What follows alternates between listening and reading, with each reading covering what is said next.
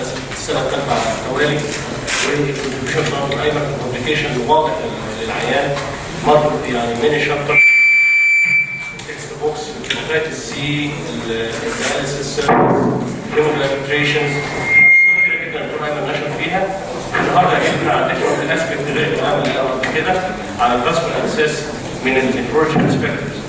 فهنبدا بالنيفرولوجي برسبكتيف، وليت الدكتور مساعده يتكلم على السيرجيكال اسبكتس. اتفضل طيب. بسم الله الرحمن الرحيم. Dear colleagues, it's my pleasure again to say how I'm pleased to be around again here with you on this 5th international course on hemodialysis. As you can see from my first slide, it shows this kidney center where I work. This is in Dammam in Saudi Arabia in the Eastern Province. The name of the center is called Kano Kidney Center. It belongs to Ministry of Health, but the reason it was called Kano Kidney Center because there was a generous family called Kano family who donated something like 45 million Saudi riyals to build this 4-story building, which contains all clinics, hemodialysis, peritoneal dialysis, pre-transplant workup, and post-transplant follow-up, including all the also details like CRRT services, online movement filtration, plasma exchange, all the services related to kidney diseases, including the lab and pharmacy. I'll probably talk to you more about this in later in detail, really.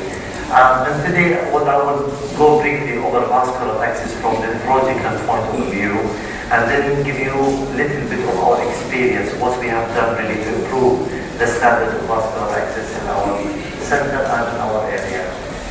This is, as you can see, this is the remind you of the map of Saudi Arabia, and this is the map here, as you can see. This is where I work, and this whole region is called the Eastern Province region, Eastern Province, and this is close to the Gulf side, as you can see, to Bahrain, to Dubai, Emirates, Qatar, and Kuwait. We are not far from there, about like 1 hour by flying, or maybe half an hour to Bahrain over the Causeway Bridge. The central part for Riyadh and the central region, this is the western part, Medina, Jeddah, Mecca. This is the north province, and this is the south. So we are more on the east coast, eastern province of the region. As you know, vascular access for patients with chronic kidney disease or end-stage renal disease is vital. It's in fact their lifeline. Without vascular access, we cannot dialyze them, and then the consequences will be poor. And so far, we are the major really type of vascular access we have is the arteriovenous fistula, arteriovenous graft, and the central venous catheter. Those are the 3 major vascular access we use to access the blood to take it over to the hemodialysis machine to do proper hemodialysis. Now, the type of vascular access is associated with patient outcome. In 2000, the National Kidney Foundation in the United States, through their Create guidelines, practice guidelines, they established a definition for ideal access. What is the ideal access? Basically, it's the one which delivers a flow rate adequate for the dialysis prescription. So we need a good blood flow rate. Second, it should have long use life. So it shouldn't last like for a week or 2 or a month. We need it for a long time to keep doing the dialysis. And it has low rate of complications. And what are these complications? For instance, low rate of infection, low rate of stenosis, low rate of thrombosis, or aneurysm, or even ischemia. So it should be almost free if possible from these complications. Now, although no current access type fulfills all of these criteria, still native arteriovenous fistula probably the closest to this definition, maybe the best available for us at the time being. And the reason for that, because if we look at what we have of the tunnel catheters, catheters have been associated with so much problems. For instance, increased risk of luminal thrombosis, increased central venous stenosis, inadequate blood flow rate, and this will be affect the adequacy of dialysis, increased risk of infection, increased risk of hospitalization, and mortality rate with catheters more than grams and grams more than arteriovenous fistula. And on top, again, we get high costs of this because of the hospitalization, treatment of infection, mortality. All these things increase the cost. And we ultimately talk about adequacy of dialysis, and I'll tell you more about the benefits. If we look at the graphs, again, graphs are not as good as the fistula also, because again, there is increased chance of any graft stenosis, there is a 5-fold increase in infection risk, and there's poor long-term patency. After sometimes they might close, they need to change them. And there's also high level of complications and interventions. We need to keep to ask the help of the vascular surgeons frequently because of these problems.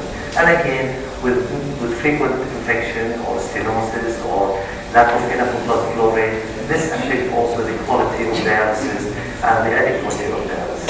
And if you can see, I've been focusing a little bit about the adequacy of dialysis because really it's important.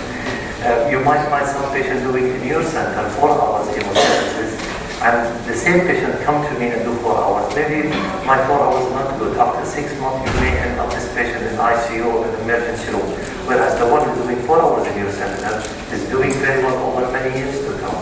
And the reason for that simply is because the adequacy of dialysis is good. We're doing good 4 hours dialysis. And the way to measure this adequacy, how good is the dialysis, we always look at KT over V, or the adequacy of dialysis.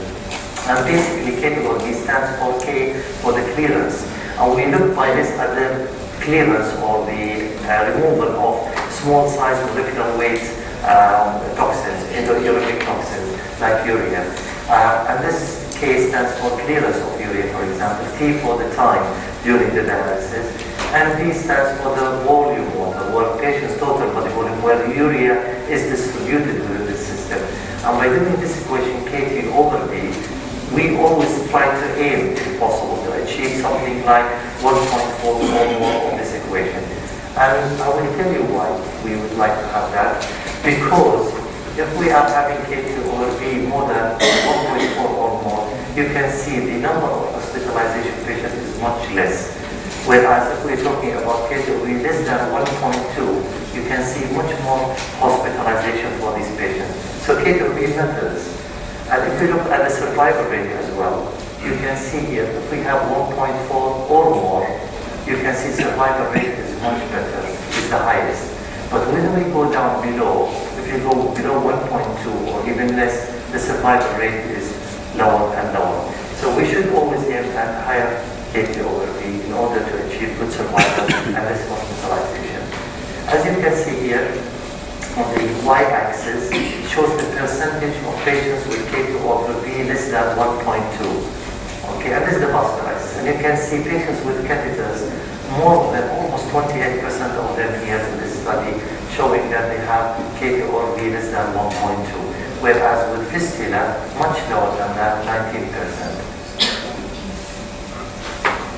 And if we look at, again here, the hospitalization rate, you can see patients with catheters, they are more prone to hospitalization than patients with a graft, than patients with fistula.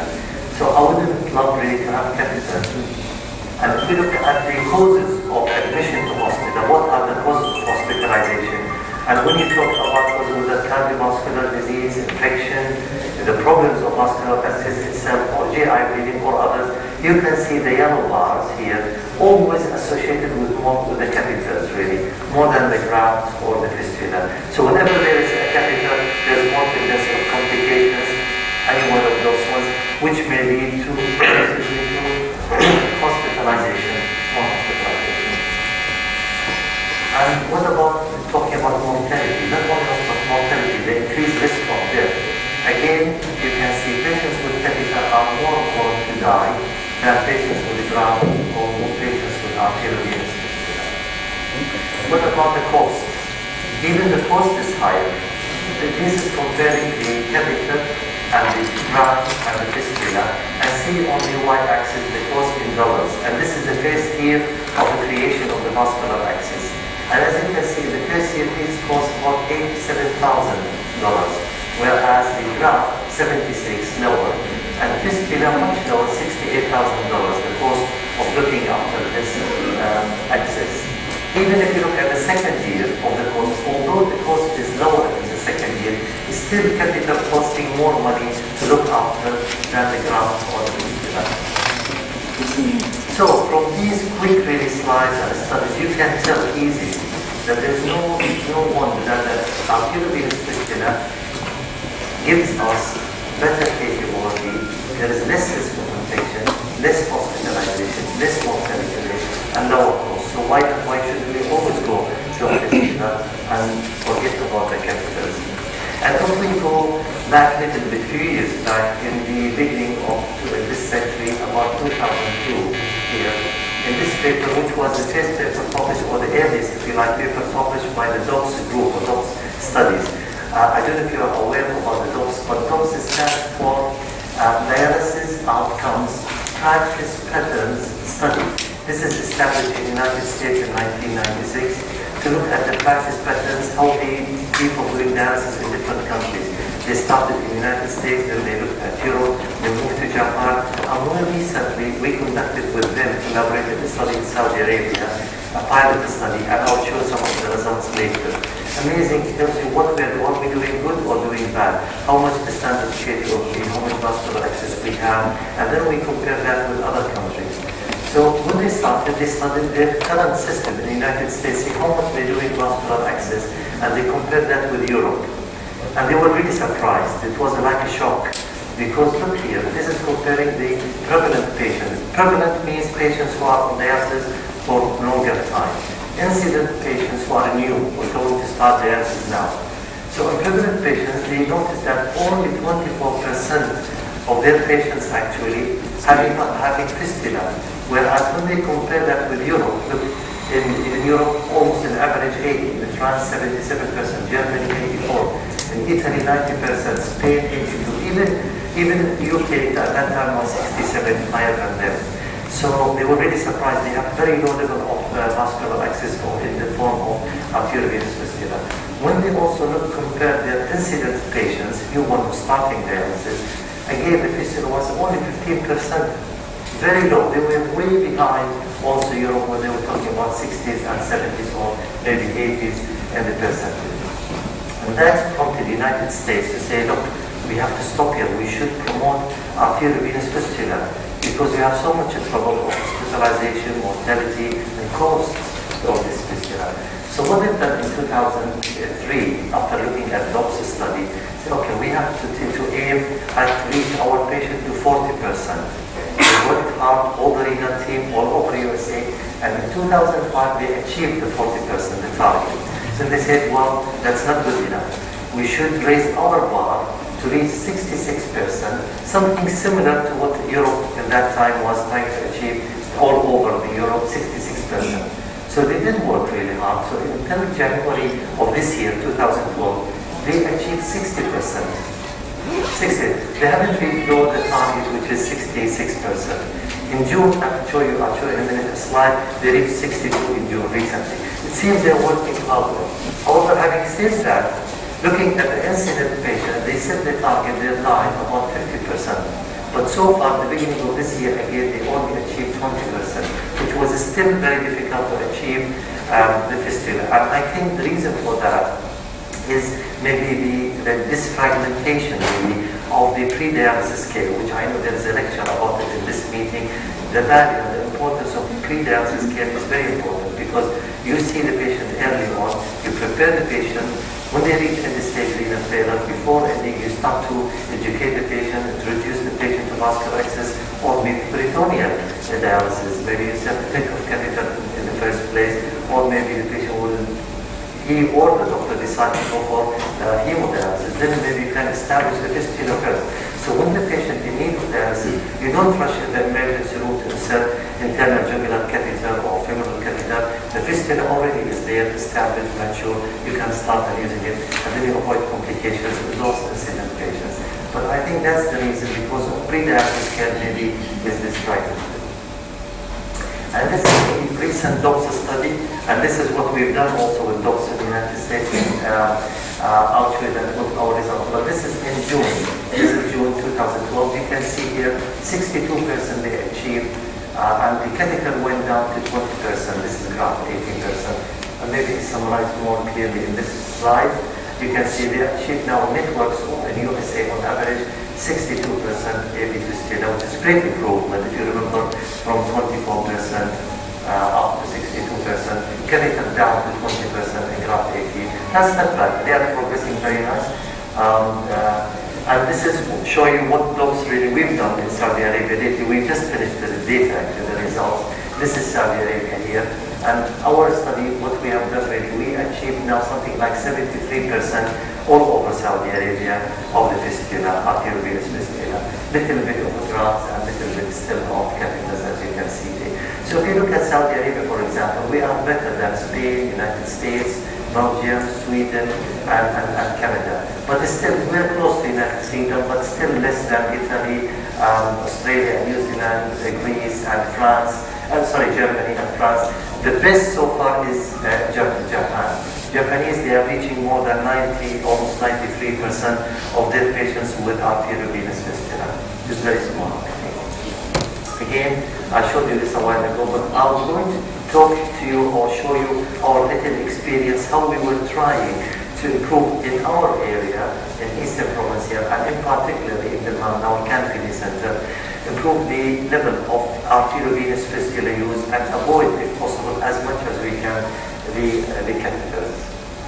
Again, this Canopy Center, which I mentioned earlier, it's within a big hospital. They call it the MAM Medical Complex. It used to be called the MAM Central Hospital, but because it's expanding with so many centers, cardiology center, kidney center, dental center, radiology center, infectious disease center, name it. All the centers become more centers rather than one only big building, plus the tower, which contains all medicine and surgery. So they call it medical complex, and I think within a very short time the name will be changed into a medical city, maybe the MAM Medical City. This center, in fact, is the main referral center for all the Eastern Province region, in all the east part of Saudi Arabia. All the systems. Although there are other units and centers in the area, but this is considered to be as a referral center. And therefore, you don't see, there's no wonder that we are having about 80, now we're having more than that, 80 modern hemodialysis machines. We perform dialysis for more than 400 patients at the moment. And there are about 5 to 10 new patients weekly requiring initiation of dialysis treatments. We can see it's quite a busy center. All the time we're having new patients. And just give you a flavor of what we used to be and what now the situation. This is the time when I joined the hospital, so I'm an old man, I can tell. This is from 1982. We used to have, I think, 4 or 6 patients when we started on hemodialysis. And you can see the progressive increase in number of patients over the years. Until now, we can see we have now almost 400 patients. And look, with this increase and new patients every week, there is definitely increased demand for vascular access. We cannot treat all those patients out of catheters. There must be a plan. There must be something to be done for these patients. Now, mind you, this is only in Canopy Center, only in our center. But if you look upon all the Eastern Province region, this is in 2001. We have something like 800 patients on dialysis all over the area, all hemodialysis used all over the area. And look, in 2004, just 10, 11 years more, we have doubled the number of patients. 1,600 patients currently on hemodialysis. And look, there is continuous demand for vascular access. So you need really a team, proper team to look after that. This is what we used to do, unfortunately, before. This is our situation. We used to have more than 70 or 75% of our patients at Canopy Center with catheters, unfortunately, I would say. And we have only now 25 or maximum 30 patients with arteriovenous fistula. Ask me, were we suffering? Yes, we were suffering a lot. We used to have low dialysis adequacy of most of the patients, 0.8, 0.7, 0.9, much below than what we should do. And increased infection rate, name it. So much infection, admission to hospital, cost, antibiotics, everything. Sometimes you remove the catheter and find difficulty in inserting another one. Increased hospitalization, and again, too much cost, and bed occupancy rate is high. So we decided to do something. We said, well, this is not good enough. We should do something. How can we improve the situation? So the aim was for Canopy Center and also the areas, all hemodialysis centers in Eastern Province, was to enhance collaboration with an established and enthusiastic vascular surgeon. We used to have a vascular surgeon, but he had priorities. He goes for aortic, for other vascular surgeon operations, and leave at the bottom of his list our need of fistula. So we always end up at the end of surgery, either he doesn't have enough time or he will finish quickly and do some catheters. So we never had enough visitors to be done. So we thought maybe we can see somebody from other areas who can help us and collaborate with him and do the vascular surgery for us. The aim was obviously to avoid or reduce catheter insertion rate, increase arteriovascular rate, improve the quality of hemodialysis, and decrease morbidity and hospitalization rates as much as possible. So what we do? The Vascular Access Program, we call it a program for collaboration, started in July 2008, so you can almost say 2 years ago. The program was shifted from admission. We used to admit patients initially to hospital. We shifted to day surgery, so patients come in the morning under local anesthesia or even general anesthesia and be discharged in the afternoon. So there's no bed occupancy rate high, minimize it as much as possible. That was established in January 2011 with encouraging the team and all the support were given. Initially, the visits of this vascular surgeon who used to come to us from Riyadh used to come every 2 months once. And then with the good results we had and his enthusiasm and the increasing number of patients said, look, can you make it every month? He said, yes, I'll try. And then he started to come on a monthly basis from December 2011. So almost you could say from the end of last year.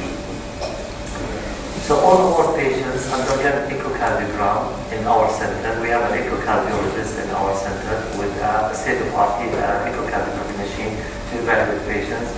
Patients requiring general anesthesia undergo full evaluation by the anesthesia team. Some patients undergo Doppler ultrasound of the upper limbs and neck vessels, just to ensure that the patient was okay. And then some patients require CT or angio or neck vessels and superior vena cava. The evaluations and investigations for all patients were done in our center, and hemodialysis was performed 1 day prior to surgery, just to make sure are ready for surgery and in good state of general status. The coordination that was in our center. Now at the regional level for the Eastern Province region, we received patients from other centers of our region 1 day before operation. Clinical evaluation, investigations, and consultations, if required, were done through our outpatient department. And dialysis sessions were arranged 1 day as well before surgery at our center. So those patients coming from our area, we used to dialyze them 1 day before and just to make them also ready. On the day surgery, trained and well-experienced and very cooperative day surgery team of our hospital started their work 1 day before the procedure. What they've done? Completion of files and review of all investigations were done 1 day before the procedure. Patients were received in the reception area at the day of surgery, in the reception area of the surgical unit. Clinical assessment and review again of the investigations were rechecked by our staff. Intravenous access and other pre-operative preparations were done by nursing staff, and the patient was sent to the operating room once scoped. Again, post-operative, once the surgery is done, post-operative patient was received back in the reception area and managed by our staff. Not our staff, I mean the canopy center, not the hospital one. Within a period of 3 to 4 hours, patients were ready to be discharged home after appropriate evaluation and assessment. So quickly within the same day. So what have we achieved? Let's look at these results. Over 2 years, you could say, we had 16 visits from this vascular surgeon and the team. And on each visit here, it can show on the y-axis the number of procedures that were done on each day. So you can see for visit 1, he did 33 operations or procedures, visit 2, 31, 22, 33, and so on. And you can see, for example, on visit 5, we've done 51, which was excellent, really great achievement. The reason for that, because he did it over 2 days. He said usually he comes and stays for 1 day. On that visit, had 2 days. So we achieved more. Some even more, like here 23, and some of them more, because although within the same day, but they started early, very early in the morning, and they stayed till late hours in the evening to manage more patients if we have more patients, and if he cannot stay another night. So over those 16 visits, we managed to do between fistula graft and catheters 377 patients, which was excellent, I think, number. From Canopy Center, our center, there were 321 patients, and from the region, other nearby hemodialysis units, we achieved 56 patients, which was based on to other centers surrounding like.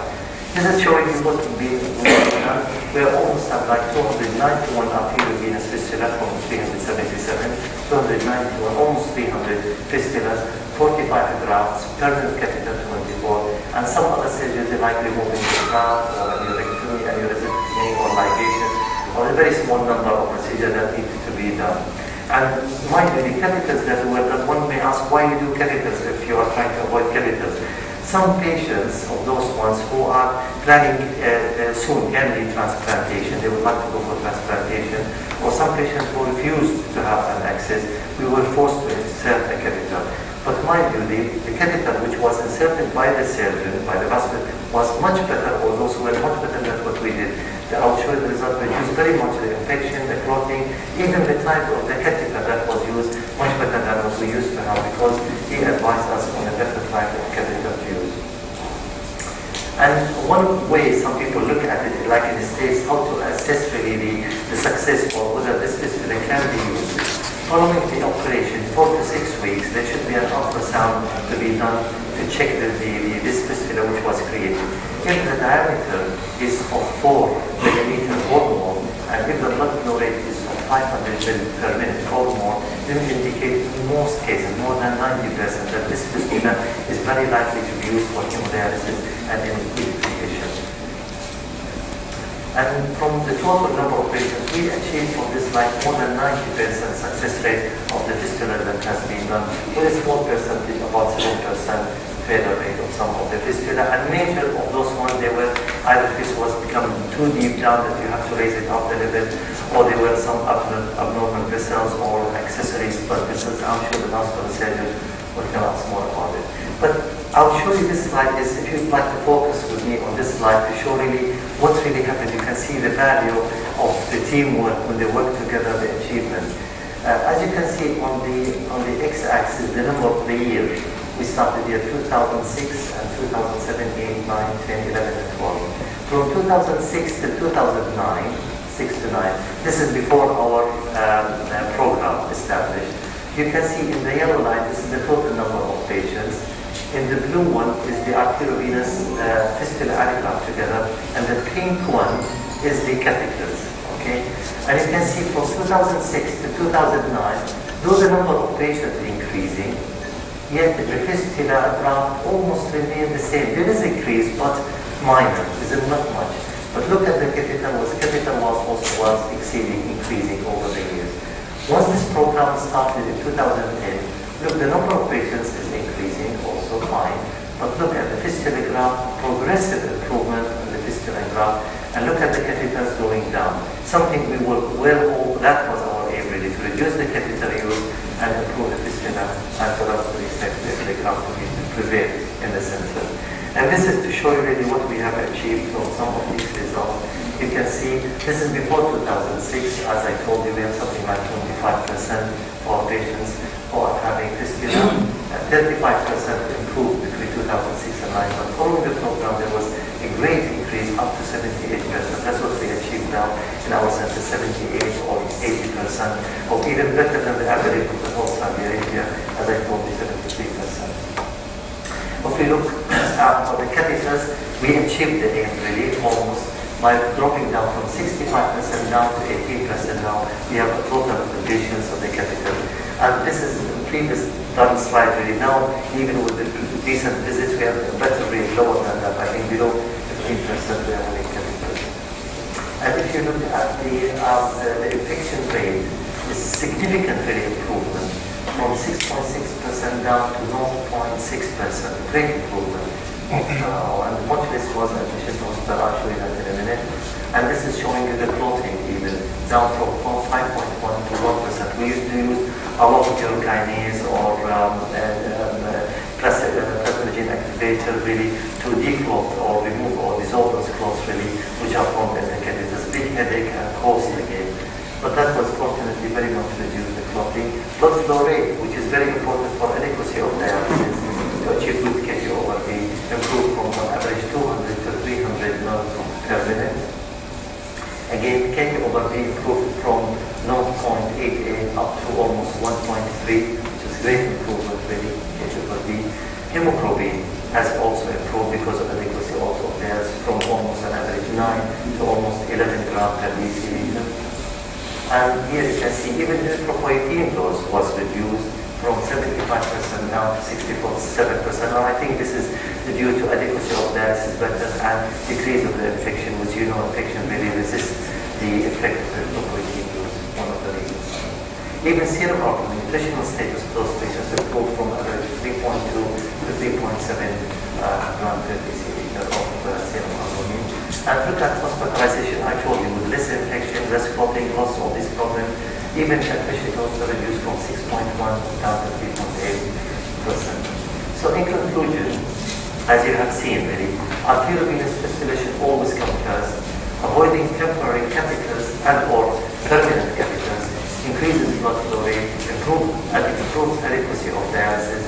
There is significant reduction in infection rate, and this is also an experienced and interested, I must say, interested vascular surgeon and motivated teamwork really. Very essential, very important for the success of such a program. And in patients who are not suitable for creation of arteriovenous fistula or graft, I see a better quality catheters inserted by expert may give rise to a better blood flow rate, and less infection rate, and less clotting even. And this surgery demonstrates the safety, friendly, and probably more cost-effective way of care of those patients. So you don't need really to admit patients to hospital to do that. And my conclusion to you is always think fistula. Fistula should come first. Thank you very much.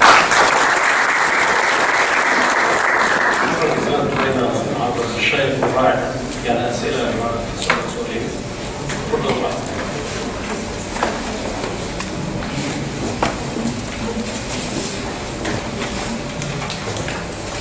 شكرا بس أنا يعني I have a question about any precautions at your program regarding cardiac status of the patients, and if not, are you aware of any recent studies that compare fistulas, burden fistulas versus catheters in cardiac patients? Not really, no. Well, that's the second part of the question, not really. But on catheters, as I say, catheters per se on the cardiovascular system, maybe a surgeon can maybe tell better than me with their experience. I haven't seen really much difference from that point of view. As I said, for all patients we evaluated by echocardiography, which is really advanced machinery, evaluating cardiac status, the pericardium, the size of the ventricle, the diastolic really function of the heart, and all the patients really before the operation, just to make sure that our patients are in good status for surgery. But coming back to the question whether there is a difference between the catheter and fistula, to be honest with you, I'm not sure of that one. Thank you. Professor, thank you very much for excellent presentation and excellent review for this valuable knowledge. I have many questions to be covering more about the arteriovenous fistula. I think is also my conclusion in our locality. I personally am satisfied more with the arteriovenous fistula and autogenous material for the visceral result. Don't use the synthetic except if there is no role or there is no hope for making autogenous fistula later on. But the problem in our locality is almost always the delay for the time for creation of the fistula, because the awareness for the patient here is so difficult, especially in the lower economy. Many patients refusing to do the fistula because they believe that this is the start of dialysis and not after several months. But with good education and good awareness, I think this gives excellent result for long-term patients for this fistula, and we try more and more, but we still focus with many patients refusing to do the fistula except when just come for high level of creatinine and they need urgent dialysis, so we force it to go to the central venous catheter until you have an autogenous fistula and nodule and so on.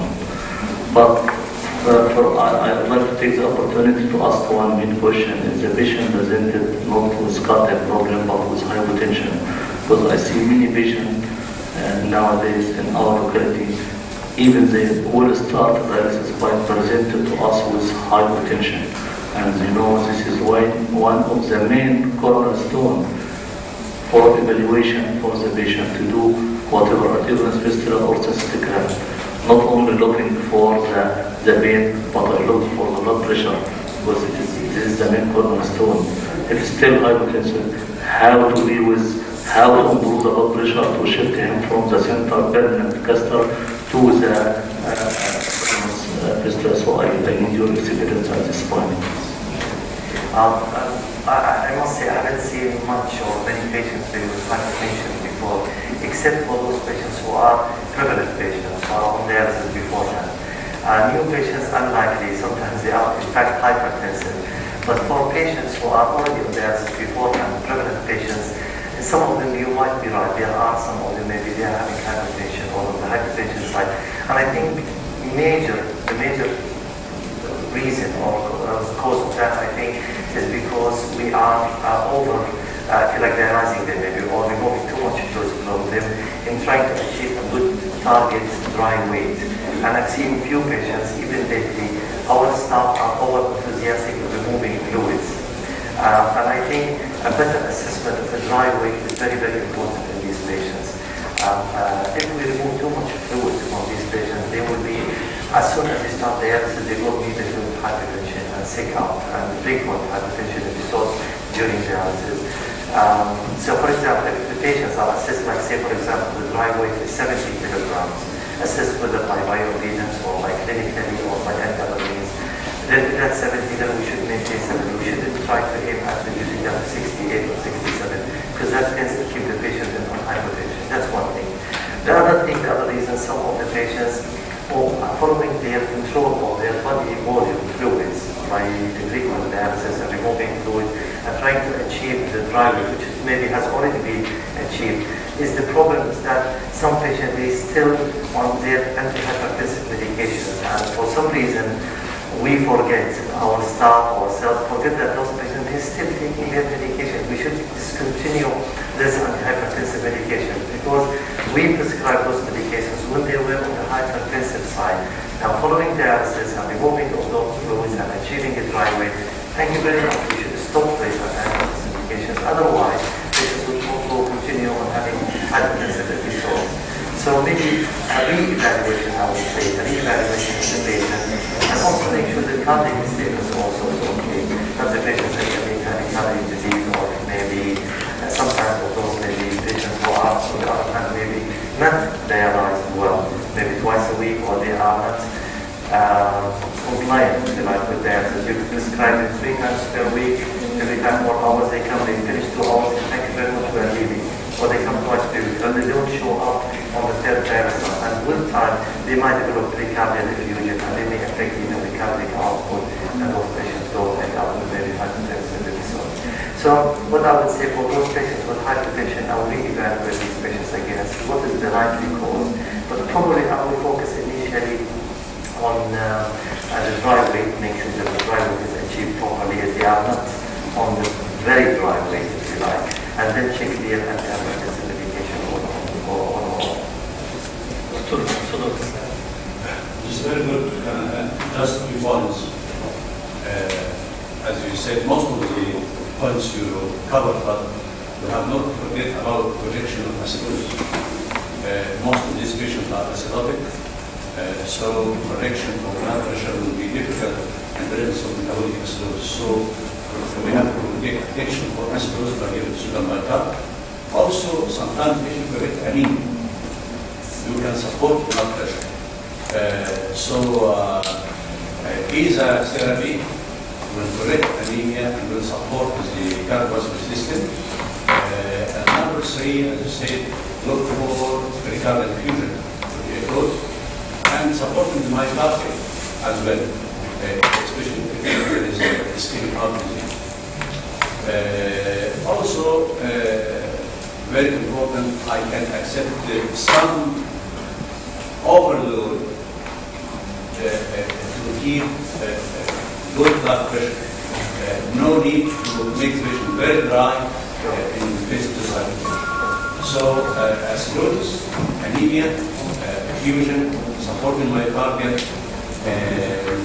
these are those points. And besides, of course, during this hypertensive period, I can give antiplatelet, anticoagulant, till the patient start to gain good blood pressure. Thank you very much, Professor. If you allow me, I'll go back to the acidosis part really. We used to have that problem in the old days when we used to use acetate. Yeah, when we used to use acetate as a buffering solution for dialysate. But ever since we started to use bicarbonate as the buffer dialysate, if you like, we haven't had that much problem really. Most of the bicarbonate is corrected for these patients. So it used to be maybe a problem beforehand, but in our experience with the using of bicarbonate as dialysate, most of the time bicarbonate is corrected. So it may not be as a common cause nowadays. I think the story is the patient starts with dialysis. So steady is even as well. And that was my question, whether this is a new patient or a prevalent patient. Yeah. But even in our experience, when you are putting your patient on bicarbonate, still many of these patients need additional oral sodium bicarbonate. Yeah, we will keep patients on bicarbonate. Just one. So before, if there is a hypotension still present after all this precaution, I think there is no way to be a bold statement. There is no way for the access except treatment. Definitely, because otherwise the hospital will not sure even already. In case of thrombosis, fistula or burial catheter, I mean blocking of burial catheter, what is the role of urokinase in solving this problem? Is it the job of nephrologist or it is because refer the patient to the vascular surgeon? I mean, silent or sudden stop of the vessel. With the catheters, in our experience with the catheters, you face this quite often. You find clotting quite often. You see so much with the catheters. We used to use ourselves, I mean our colleagues, nephrologists, to deal with by injecting urokinase. More recently, we resorted more to plasminogen activator using it because it's more effective. Though it's more expensive, but it's more effective really in using it. However, having said that, urokinase can work also, and it should work by declotting of the catheters. But this is again the problem. You see, you frequently encounter this clotting, and you sometimes you try to do it to declot or dissolve it like that by urokinase or tissue plasminogen activator. But it's costly, it's frequent, it's a headache, it's an appearances, the blood flow is low, and you may end up having eventually dialysis.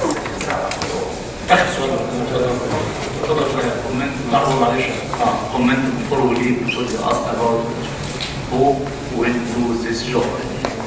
The nephrologist or the vascular surgeon. Okay? Who solve the problem inside the heart. I believe this doesn't need experience of the surgeon in this area.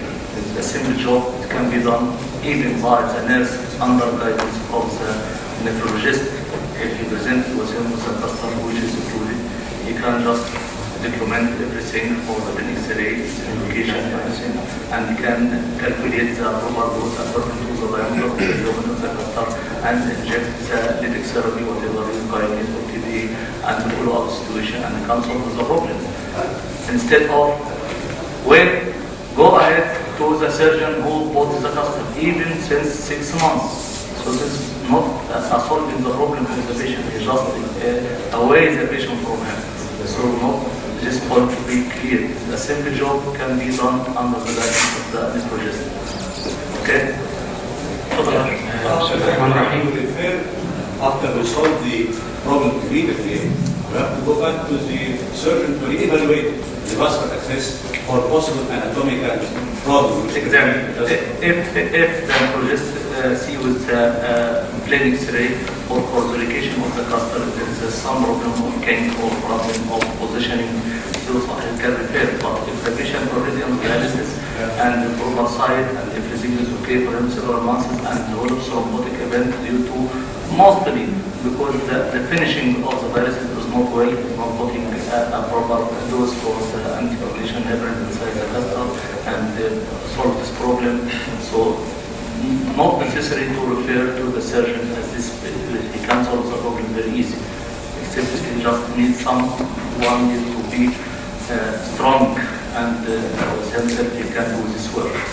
I would like at this point to ask Professor Karkar from his experience.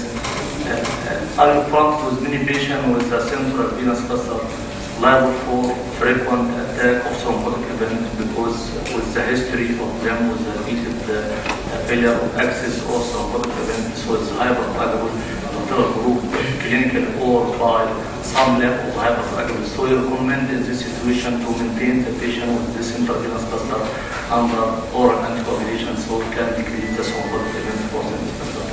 The simple answer is no.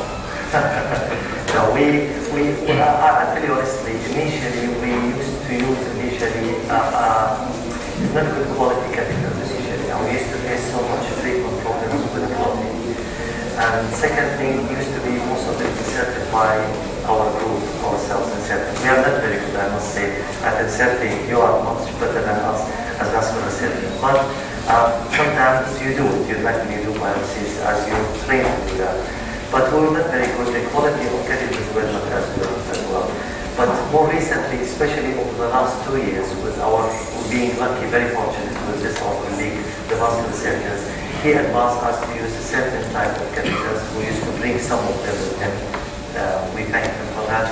And he inserted properly, if you like.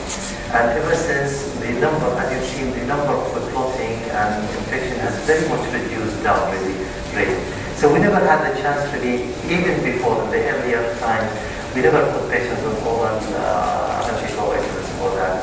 If there is a clotting, we manage that there and then at spot at that time. We never had to consider really put patients on oral anticoagulants. Just very short questions. First, in patients you are using CT angio or any study including a dye, we are considering precautions against contrast-induced nephropathy in these patients. Number two, using of calcium carbonate orally can be relied upon to combat against metabolic acidosis instead of sodium bicarb if we are afraid of sodium content, as Professor suggested.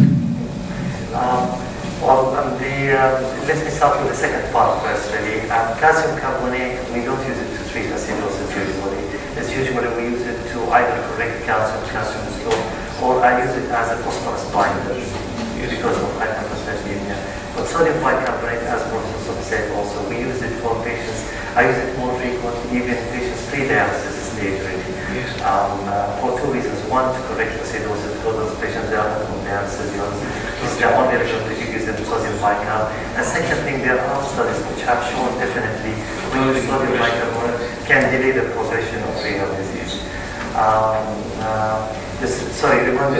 Precautions against contrast-induced nephropathy. Yeah, I agree with you totally. I mean, we try to avoid as much the dye really. It's not because we're trying to take care of the kidney. The kidney is already probably in the stage renal failure. We don't care much really, but you don't want to have any systemic fibrosis or any problem maybe because of the dye. So we try to avoid it as much as possible. We either run it without the dye maybe, or maybe most of the time we don't do echo. Our echo is brilliant. The machine, the resolution is quite high. And we've been very lucky with the echocardiography. We're having very specialized and really have, as I said, the probes are excellent, the resolution is excellent. We can pick up things if we need, hopefully without the need of dye. Only small dose of the contrast. If that is really needed, it's really in one situation. Although we try to use those types of contrast agents that may not lead to systemic fibrosis, but you never know. You better be safe than sorry. Professor Karkar, thank you very much for this excellent presentation. I have just a small comment. The main message of when we decided to put the vascular access in the beginning of this course, also stressing the point that fistula equal life, or the assurance of the vascular access is the most important critical step in the management of patients in the pre-dialysis care. And this is a call for the vascular surgeon to put priority, and I want to emphasize that the dominating for the team of decision making is nephrologist, because he is the person responsible about the patient. And you should depend, as you did in your program, it's very excellent because you depend on an educated surgeon who has a very good experience doing the best chance for the patient because fistula means life. The second point is that the decision to make fistula is not a static decision. So I can say creatinine 4 equal fistula. No. There are many factors that we should put in front of our eyes when we take this decision, like the age of the patient, the slope of creatinine or the trajectory of creatinine. So if you have a patient who's creatinine 4 for 4 years, there is no necessity to do fistula. But if the creatinine is increasing progressively, despite all the measures for acidosis, hypertension, etc., I can do fistula. Fistula for the young age patients can be done earlier rather than the elderly patient. The question for you is that how to convince your patients to fistula? Because I know the nature of our people, Saudi or Egyptians, there is resistance to fistula. So how can you convince your patient to reach this score that is exceeding many countries in Europe and the USA? I think convincing, this is a very good question. The convincing patients to do fistula is not one-man show. It has to be a teamwork. I don't rely on myself when I'm talking to patients only. I ask the help and support of my nurse, my social worker, to go together and sit with the patient, and if possible, with family. Some people who influence the patient as well. And then we sit talk to the patient and explain to them how bad the catheters and how bad the results of that, and how the fistula is quite important for him or her on long run. That is in the case if there is no chance of PD or transplantation. And then the only choice is hemodialysis. Then if we have no choice, this is the best available for you. Because if you go the other direction, it's full of problems for you, for us, for everyone. So we sit and explain the patient all these details, and most of the time, if possible, and if the time allows, we take the patient also to show other patients in the dialysis unit. And that's what we normally do with patients in the pre-dialysis clinic before they reach the end-stage renal disease. We take patients to the tour, show them the peritoneal dialysis section, they meet some patients, and show them the catheters, how it's done, and they take a catheter, and show them the hemodialysis, how the procedure is done. Once this is the machine, this is the filter of the dialyzer, these are the tubes. And we just orient the patients what they are going to do. I think this is very, very important for patients in the pre-dialysis stage, because otherwise patients will go in shock once they put immediately stuck with a fistula, or maybe not fistula, the catheter from and take them to a machine. They will be really in shock and they will become so nervous they can become violent for nurses, for doctors, for themselves, their families. They may shout, they might hit, they may do anything really. And above all, they may be non-compliant patients. They don't stick to the dialysis. So convincing about the fistula performance, it is really the role of the teamwork, more than one person. Very important to approach the patient from different aspects to convince them of the value of the fistula. Thank you very much for this excellent talk. I would say, since it is a common problem we face in Arab, sometimes people say, بعض الناس بتعتقد ان الفسترة دي حاجة هايفة. My opinion, fistula should be done by experienced vascular surgeon. يعني vascular surgeon ممكن يتدرب في الشباب. يعني الفسترة هو فقط واحدة عشان هم 4 شخص. فلازم فسترة مع انها تبدو ماينر، انما اعتقد يجب نبحث الهايلي تريند vascular surgeon to do it. ده انا vascular surgeon interested Professor Karkar writes this statement because not all what was interested in this point. No, to convince patients, in my opinion, culture تختلف حتى في نفس الوالد كوميونتي. فلازم انت ككلينيشن تبص في عين العيان وتحس بيه وتختبر مدى خوفه ومدى تقبله. انت دماغك انك تقول كهرباء انا عاوز اختار الفيستر ممكن كان تسال بعض الجمل اذا لقيته خد تراجع الزياره الجايه ممكن تديه معلومه الزياره الجايه تديه حاجه اقوى ما تلاقيه ريدي قبل ما تقول الفيستر فيستولا اللي الناس في ضميرها فيستولا على الارسن يعني كارثه. فقبل ما تقول انا عايزك تعمل فيستولا انا بقول له شوف طالما انك انت كلينيكيا كويس مش مهم قدامك كرياتينين، انا يهمني انك شهيتك كويسه بتاكل كويس مفيش اكشن بتنام كويس، مش هقول لك اكس. فلازم تحط الستيتمنت دي انك مش هتقول اكس. وبعد كده بتقول له بس في احتمال نعوزها سي. فاحنا محتاجين نعمل فيستولا دي بس خد بالك مش معناها انك هترسم النهارده ولا بعد شهر ولا بعد سنه. انا مجرد بس احتياطا عايزك تعملها. دي بيبقى الجزء الثاني. الجزء الثالث تقول له يمكن تعوز تقول لي انا عاوزك اعملها. فبقول له لا ده انت عشان تستخدمها مش قبل شهر او شهرين فلازم تبقى موجوده عندنا. فمع ان احنا مش هنعوزها النهارده ولا بكره ولا بعد 6 شهور بس عايزينها. طيب افرض ما عملتهاش وما سمعتش الكلام واتزنقنا عاوزنا نسيب هنضطر فلازم افهمه اللي يخوفه. هنضطر نحط ساكليبيان وبمشاكلها فانت اعمل فيستولا وما تخافش. ده مش معناه انك هترسل، ده ممكن ترسل بعد 6 شهور بعد سنه بعد سنتين، انما لازم تعملها بالاناقص. لازم يكون في دايلوج بينك وبين العيان ومضطر انك تكون هتعمل فيستولا. ممكن تتراجع وما تتراجعوش، ده مش هتبصص في عينيك وحاسب الاكشن بتاعه. فهي بتبقى انك انت كلينيشن لازم تحس العيان من انترفيو معاه.